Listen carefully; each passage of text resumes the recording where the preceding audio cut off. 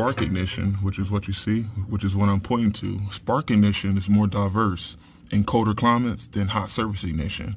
Not to say hot surface ignition wouldn't work, but spark ignition is more reliable on colder days, long term, than hot surface igniters would. So that's something I never knew. Both works well. I don't have a preference of one over the other. If we take this out and clean it, or if we on mount an igniter, it's the same thing, but I actually never knew that. I thought that every new boiler eventually will have hot surface ignition, and I did see people convert spark ignition to hot surface ignition with the board. I've seen that a few times, but now I know why new gas boilers will always have a preferred spark ignition over hot surface ignition. Standard pilot, you know, that's the thing in the past.